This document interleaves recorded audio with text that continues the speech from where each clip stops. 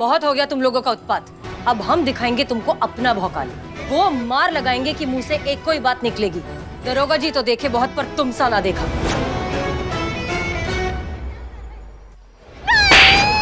नहीं, नहीं, ऐसा नहीं हो सकता, ऐसा नहीं हो सकता। पुष्पा जी,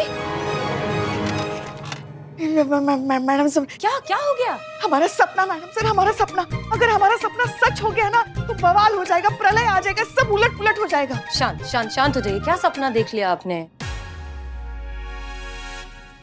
इलेक्शन का।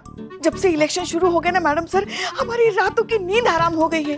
सोच सोच कर हमारे दिमाग की चक्री घूमी हुई है कि अगर इस जनता इलेक्शन में करिश्मा जी जीत गई तो क्या होगा? क्या होगा? क्या होगा? आप पूछ रही मैडम सर क्या होगा? फिर आपको उनके हिसाब से चलना पड़ेगा ना, उनके तौर तरीके अपनाने पड़ेंगे ना। आपके जज्बात की जगह उनकी तरह लात मुक्कों से बात करनी पड़ेगी। वही तो हमने सपने में देखा मैडम सर। आप जीप के बोनेट पे बैठकर ऐसी चाबी घुमा रही है और कह रही है दरोगा जी को देखे वो। हाँ, और उन गुंडों को रस्सी से पकड़ के ऐसे पटक रही है हमारे सामने और उन्हीं की भाषा बोल रही है। Pushpa ji relax please. चाहे कुछ भी हो जाए, ऐसा तो कभी नहीं होगा। ऐसा कुछ हो इससे पहले हम ये नौकरी छोड़ देना बेहतर समझेंगे। वो तो ठीक है मैडम सर, मगर ये हम समझ रहे हैं, मगर करिश्मा जी भी तो ये बात कह सकती है ना। पुष्पा जी देखिए, हमने करिश्मा सिंह को कभी दिखावा करने के लिए नहीं कहा, ना ही हमने कभी उन्हें पूरे तरीके से बदलने के लिए कहा है। हम बस चाहते हैं कि वो अपने गुस्से पर थोड़ा सा काबू पा ले, थोड़ा सा अंकुश लगा ले, और ये उन्हीं के लिए बेहतर होगा ना। देखिए, हम मानते हैं कि हम सीनियर से ज्यादा उनके दोस्त हैं, इसलिए शायद कभी कभी थोड़े से ज्यादा रूड हो जाते हैं, लेकिन इवेंचुअली ये सब उन्हें ही बेहतर इंसान बनाने की कोशिश है, ये आप जानती हैं। हम समझ सकते हैं मैडम सर, जो भी हो हम हमेशा आप ही के साथ रहेंगे, क्योंकि हमें पता है आप बिल्कुल सही है। वो कहते हैं ना अंग्रेजी में, with all you all, always with you. हाँ हाँ, वही, always with you. Yours only Pushpa Singh. मगर ये बात हमारी डायन बहू को बिल्कुल मत बताइएगा मैडम सर, वरना आपको तो पता है उनका स्वभाव कैसा है। रात को जब हम सोएंगे ना तो वैम्पायर की तरह यहाँ से हमारा खून चूस कर निकल जाएगी वो। ठीक है, नहीं बताएंगे। इलेक्शन इलेक्शन इलेक्शन, महिला पुलिस थाने में इलेक्शन होने जा रहे हैं। ये लीजिए पर्चा, वोट फॉर करिश्मा सिंह। करिश्मा सिंह का चिन्ह है मुक्का। Vote for Karishma Singh. Vote क्या है? ये इलेक्शन होने जा रहे हैं महिला पुलिस थाने में, और 2 उम्मीदवार खड़े हैं। एक है करिश्मा मैडम और हसीना मलिक। हसीना मलिक का चिन्ह है हार्ट, हार्ट एक दफा हार्ट। करिश्मा सिंह चिन्ह है मुक्का, मुक्का पे मारो थप्पा। Vote for Karishma Singh, vote for करिश्मा सिंह। मुक्का, मुकाबला हाँ हो गया।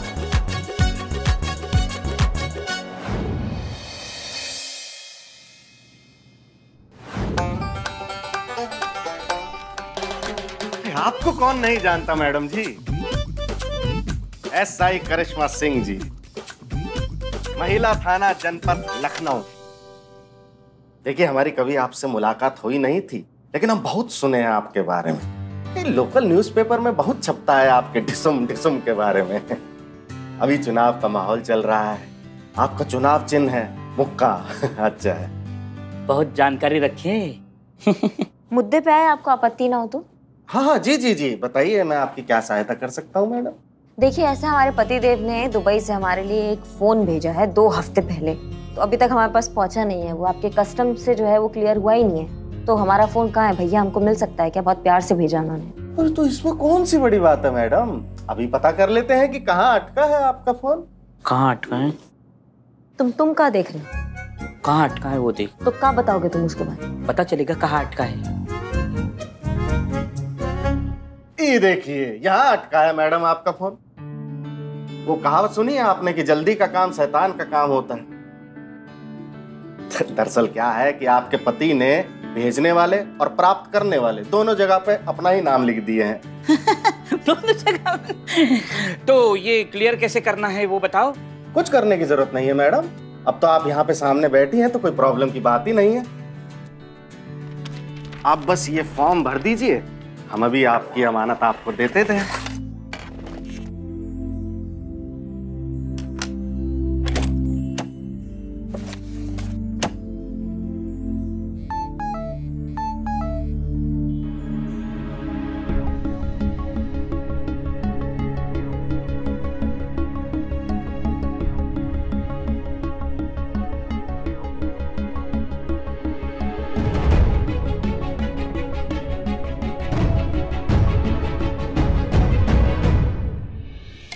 जी ये हो गया, धन्यवाद। ये ले हम। ये नहीं मिल सकता। काहे भैया, अभी तो दे रहे थे। अब नहीं दे रहे। लेकिन क्यों? क्योंकि प्राप्तकर्ता में आपके पति का नाम लिखा हुआ है, तो नियम अनुसार आपके पति को ये पार्सल मिलेगा। अम्मा क्या टोपा हो क्या? पल में मासा पल में तोला। अभी कह रहे थे ले जा सकते हैं, अब कह रहे नहीं ले जा सकते। क्या अंटा वंटा मारे बैठे हैं क्या भैया आज?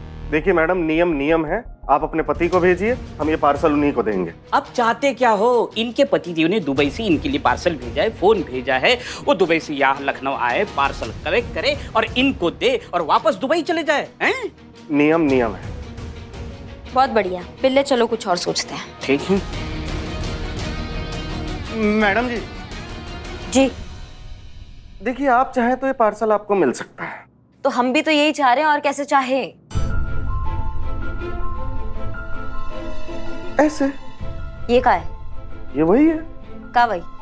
समझिए ना। ये बाप रे, ये क्या? वही का? ये क्या है? रिश्वत मांग रहा है ये। किससे रिश्वत मांग रहे हो? यमराज से। मतलब करिश्मा मैडम से रिश्वत मांग रहे हो? रिश्वत मांग रहा है ये। रिश्वत चाहिए आपको? हाँ, रिश्वत चाहिए। देखिए, थोड़ा जल्दी कीजिए। क्या है, किसी ने देख लिया तो खामखा दिक्कत हो जाएगी। और आप हमें 5,000 रुपए दे दीजिए, ठीक है? और सारे नोट नहीं दीजिएगा मैडम। क्या है कि अगर पुराने गले नोट दे दिए तो हम कहाँ मैडम को ढूंढते फिरेंगे, है ना? हाँ। और एक बात सुनिए मैडम, हम पूरे ऑफिस में बोलेंगे कि वोट सिर्फ आपको ही दे, और हम भी आपको वोट देंगे। क्या बात करे, वोट दिलवाएंगे? अरे वाह, रिश्वत चाहिए ना मतलब आपको? हाँ, रिश्वत तो चाहिए। आप रिश्वत देंगे? तो पार्सल चाहिए ना हमको, हमारे पतिदेव ने। संतु जी हमारा बात सुनिए तो। नहीं सुनना तेरा बात। संतु जी क्या कर रहे? मेरे से प्यार करता है ना? हाँ। सच जाके अपनी बुआ को बता दे। अरे नहीं बता सकते उनको, यही तो प्रॉब्लम है ना संतु जी। आप समझने की कोशिश काहे नहीं कर रही हैं? वो ना बड़ा पुराने ख्यालातों वाली महिला है, बहुत पुराना विचार है उनका, वो समझेंगे ही नहीं। इसके अलावा आप हमसे जो कहिएगा ना संतु जी, हम वो कर देंगे। आप हमसे कहिएगा ना तुम छत से कूद जाओ, हम कूद जाएंगे संतु जी। कूद जा छत से। हाँ, जान छूटे मेरी। बाप नहीं संतु सुनिए तो सही।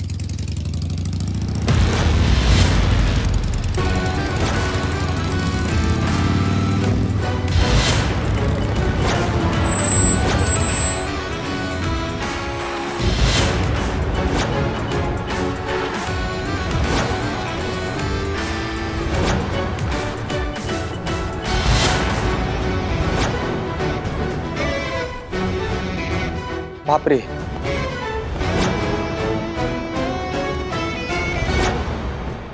बचाओ बचाओ, हसीना मैडम। एक मिनट रुक जाइए। क्या हो रहा है यहाँ पर? करिश्मा सिंह रुक जाइए प्लीज। देखा, सांड की रस्सी खुली नहीं, सिंह मारना शुरू। सांड बोले आप? बहू को सांड बोले? नहीं, एक सेकंड पुष्पा जी, क्या बात कर रही है? करिश्मा मैडम से भौकाल दिखाते हुए अच्छी लगती है, एकदम एक्शन क्वीन। ललित कुमार। कौन? मैडम जल्दी पहचानिए ना, वरना ये चीर देंगे हमें। मैडम, कितनी बार तो हम आपसे मिले हैं ना, आपके केस के सिलसिले में हमारे ऑफिस में। ललित कुमार हैं हम। एक मिनट करिश्मा सिंह, रुक जाइए। देखिए, हाँ, हमें याद आ गया है, हम केस के सिलसिले में कई बार आपके ऑफिस में मिल चुके हैं। बहुत शरीफ आदमी है ना, बात तो करने दीजिए। जिन्हें आप शरीफ और नेक इंसान समझिए ना मैडम सर, उन्होंने हमसे रिश्वत मांगा है, हमारे मुंह पे रिश्वत। भाई तो नहीं करिश्मा सिंह, आप जो कर रही हैं वो गैर कानूनी है और हम आपको ये नहीं करने देंगे। आप इन्हें नहीं मारेंगी। मैडम सर प्लीज, अब आप हमें नहीं रोक सकती हैं। जब तक इलेक्शन का परिणाम नहीं आ जाता है तब तक डिपार्टमेंट ने हमारे थाने को आपको आपके तरीके से और हमें हमारे तरीके से काम करने का छूट दिया है। हाँ भैया बताओ, रिश्वत लेते हो? किस किस से लिया, कब कब लिया, सब बताओ। किसी से रिश्वत नहीं लिया है, कभी भी रिश्वत नहीं। झूठ।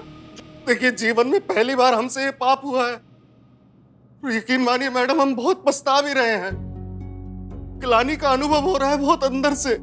मैडम देखिए, 10 साल से हम नौकरी कर रहे हैं। अपनी नौकरी हमने पूरी निष्ठा और ईमानदारी के साथ किए हैं। हमें 2 बार बेस्ट एम्प्लॉय के अवार्ड में नॉमिनेट भी हुए हैं। मिला कि नहीं जी? नहीं मिला नहीं। रिश्वत लेते हैं, कहाँ से मिलेगा? नहीं लेते रिश्वत भाई साहब। देखिए मैडम, हमने आज तक किसी का फ्री में समोसा तक नहीं खाया है। उल्टा लोग जो समोसा खाते हैं हम उसके पैसा दिए हैं। ऐसा संस्कार नहीं है मैडम हमारे। ये तो आज पहली बार हो गया। क्यों? आज रिश्वतखोरी का शुभ मुहूर्त निकला है? नहीं भाई, मजबूर थे। धर्मपत्नी ने कहा ऐसा करने को तो हमने किया। ये सब आपकी वाइफ ने कहा करने के लिए? हाँ, देखिए हम अपनी धर्मपत्नी से बहुत प्रेम करते हैं, उसका कोई भी कहना हम टाल नहीं सकते। नहीं, एक सेकंड, अगर आपकी वाइफ ने कहा कि कुएं में जाके कूद जाओ तो कूद जाओगे? हाँ, कूद जाएंगे। कि प्रेम करते हैं हम अपनी धर्मपत्नी से, प्राण दे के भी निभाएंगे। जय बात भाई, बहुत बेहतरीन। तुम्हारी जगह अगर हम होते ना तो हम भी ठीक यही करते। प्यार किए हैं, मजाक थोड़ी। हाँ, कूदा क्यों नहीं फिर? संतोष शर्मा, मगर एक बात हमें समझ में नहीं आई, तुम्हारी पत्नी ने कहा है कि वो तुम्हें गलत काम करने के लिए? अब वो भी क्या करे, मजबूर है ना बेचारी। देखिए आजकल फोन कितने महंगे हो गए हैं। अब उसको जो फोन पसंद आया है वो पूरे 1,20,000 रुपए का फोन है। पिछले 1 महीने से हमसे मांग रही है कि फोन ला दो, फोन ला दो। अब हमारी सीमित आय में वो संभव ही नहीं है लाना, तो हमारी पत्नी ने कहा कि रिश्वत ले लो और फोन ला दो। और हम ठहरे अनाड़ी आदमी, हम उल्टा पुलिस वाली से ही रिश्वत मांग बैठे। ये क्या बात हो गई? अपनी पत्नी को कह सकते थे ना कि मैं इतना महंगा फोन नहीं खरीद सकता। तो वो घर छोड़ के चली जाती ना। उसने कहा था कि अगर फोन नहीं दिलाया तो हम घर छोड़ के चली जाऊंगी। चूरन बना रहे हो हमको, अपनी करतूतों का बिल तुम अपनी बीवी पे फाड़ रहे हो। टोपा समझाए क्या? जो बोलोगे मान लेंगे। राधा रानी। हाँ, ये क्या बोले तुम? हमारी धर्मपत्नी राधा रानी का फोन है, उठा लें। लेकिन नहीं उठाएंगे तो नाराज हो जाएगी। उठाओ, इधर आओ। कर लाउड स्पीकर कीजिए। Hello Radha Rani. Hello hello छोड़ो, ये बताओ फोन लिया? नहीं नहीं, अभी नहीं खरीदा, जरूर खरीद लेंगे, प्रयास जारी है हमारा। पता था मुझे, पता था। रिश्वत ना ली गई होगी तुमसे। अरे ईमानदारी के देवता जो हो तुम। देखा, ईमानदारी के देवता कहा। अरे कैसे पति हो तुम ललित? तुम्हारी बीवी ने तुमसे एक छोटी सी डिमांड की तो वो भी नहीं पूरा कर सके। तुम्हें पता है मेरी सहेलियों के पास कितने महंगे महंगे फोन हैं, और वो गरिमा, उसके पति ने उसके जन्मदिन पर उसको पता कितनी महंगी कार गिफ्ट की। और एक तुमसे जब भी कुछ मांग लो तो तुम्हारे बजट का डाइजेशन खराब हो जाता है। अरे बस करो मम्मी, कितना डांटोगी पापा को? तुम चुप करो, पढ़ाई करो अपनी। अरे अपने कलीग्स को देखो, उनके पास बंगले हैं, गाड़ी है, उन्होंने कोठियां खरीद रखी हैं, और तुम एकदम बकवास। लेकिन वो सब तो रिश्वत लेते हैं ना। हाँ, तो तुम भी। अरे एक तुम्हारे रिश्वत ना लेने से देश का कौन सा करप्शन कम हो जाएगा? नहीं होगा ना, वैसे ही रहेगा ना। लेकिन हम तो खुश रहेंगे। तुम्हारे सच्चाई के कीड़े ने तुम्हें काट रखा है। लेकिन सफर हम सब करते हैं। ललित अब बस बहुत हो गया। हाँ, अब मेरी बात कान खोल कर सुनो। तुम डाका डालो, चोरी करो, खून करो, कुछ भी करो, लेकिन मुझे मेरा महंगा फोन चाहिए, मतलब चाहिए, समझे तुम? अगर मेरी डिमांड पूरी नहीं कर सकते थे तो मुझसे शादी क्यों की? बेकार आदमी।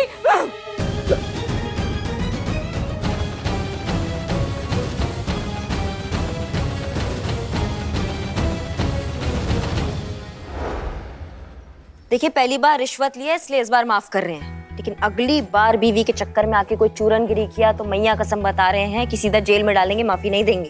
क्या समझे? समझ गए मैडम, कभी नहीं करेंगे मैडम, अम्मा कसम। पहली बार जो किए हैं उसी के पछतावे में दबे जा रहे हैं, दोबारा क्यों करेंगे? मैडम हम जाएं? जाओ। एक मिनट। क्या हुआ? नहीं, कुछ हुआ नहीं है। हमें एक बात बताओ, तुम इतना डरते काहे हो? राधा रानी से? हाँ, राधा रानी से इतना काहे डरते हो? उसको समझा दो ना कि भैया तुम्हारे जो इतने खर्चे हैं वो मैं नहीं झेल पा रहा हूँ। तुम्हारे इतने खर्चे हैं, मेरा इतना इनकम है। उसको अच्छे से समझा दो, वो समझेगी। बेसिकली कहना चाहती है मैडम कि तुम्हारे औकात से वो बाहर है। हाँ। और तुम लोगों को और कोई काम नहीं है क्या? हाँ, तो काम करो ना अपना जाके। चाय दो ना। नहीं बता सकते। देखिए, हम बहुत प्रेम करते हैं अपनी राधा रानी से। हम नहीं चाहते कि हमारी किसी बात का उसे दुख हो। तो राधा रानी को एक पेपर लो, पेन लो, अपने फीलिंग्स जो है उसमें लिखो और उनको दे दो। और पढ़ के नाराज हो गई तो? हमें छोड़ के चली गई तो? अरे जाने दो ना उसे, वैसे भी तेरी औकात नहीं उसे रखने की। क्या बात। कहाँ जाएगी? धर्मपत्नी है तुम्हारी। ये सब गीदड़ भपकियां होती है जो हम भी अपने पतिदेव को टाइम टू टाइम देते रहते हैं। उसको समझाओ, उसको बताओ अपनी दिक्कत, वो समझेगी। पत्नी है, सहयोग भी करेगी सच में। ठीक है मैडम, जैसा आप कहती हैं हम लिख के उसको भेज देंगे। मैडम वैसे बहुत अच्छी हैं आप। धन्यवाद।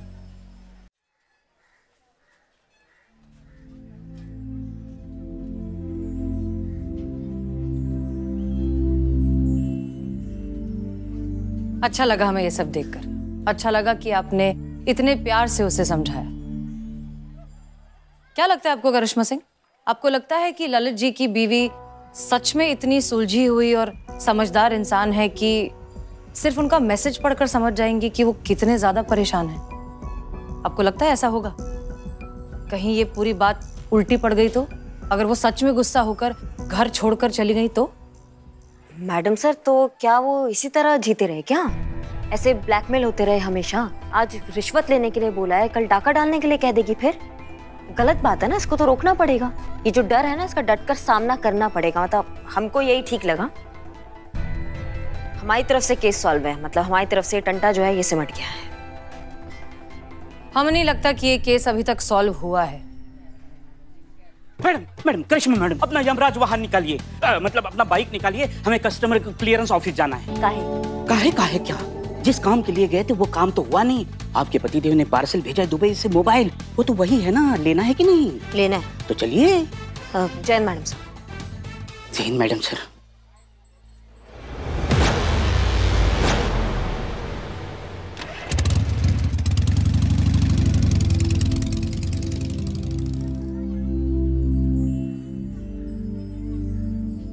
क्या हुआ मैडम सर, आप क्या सोच रही हैं? पुष्पा जी, हम ये सोच रहे हैं कि हम हमेशा औरतों की तकलीफ, उनके साथ हो रही जाती, उन पर हो रहे अत्याचार के बारे में हमेशा बात करते हैं, लेकिन मर्दों का क्या? उनके बारे में तो शायद ही हमने कभी सोचा है। अच्छी नौकरी पाना, अच्छा बैंक बैलेंस होना, अपने माँ बाप की जिम्मेदारी उठाना, पत्नी के, बच्चों के सारे डिमांड्स को पूरा करना, ये कितना बड़ा प्रेशर है। और पत्नी भी तो पति को उसकी कमाई से ही जज करती है। इस बारे में तो हम कभी सोचते ही नहीं है। आप बिल्कुल सही कह रही हैं मैडम सर, मगर सभी औरतें ऐसी होती है ये हम नहीं मानते, और अपनी बहू के लिए तो हम हरगिज ऐसा कह सकते हैं। सच में ये बात तो हम भी मानते हैं कि करिश्मा सिंह लाखों में एक है। जिससे भी रिश्ता बनाती है ना, पूरी शिद्दत से निभाती है। और आपके लल्ला सच में बहुत किस्मत वाले हैं जो उन्हें करिश्मा सिंह जैसी बीवी मिली। पर हमें नहीं लगता कि ललित इतना किस्मत वाला है। हमें नहीं लगता कि ये केस इतनी आसानी से सॉल्व हो जाएगा। इनफैक्ट कोई बहुत बड़ी गड़बड़ होने वाली है, बहुत बड़ा तूफान आने वाला है।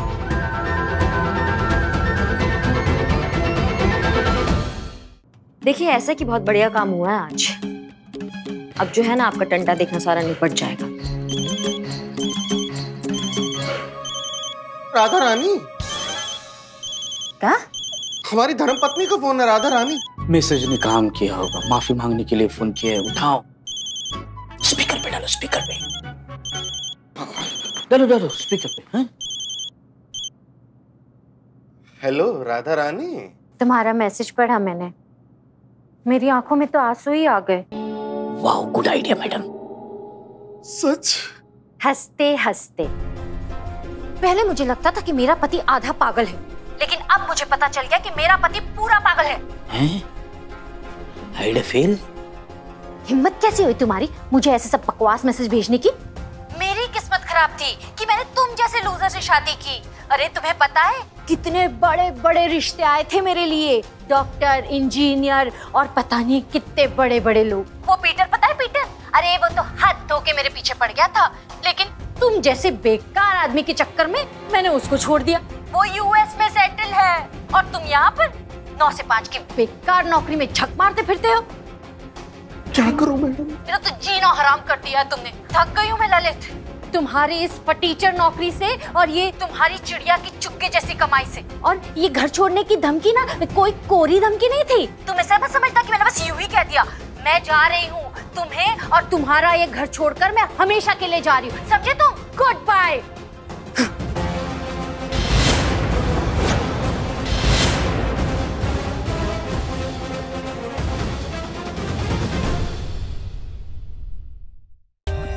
For more updates, subscribe to our channel, click the show links and enjoy watching the videos.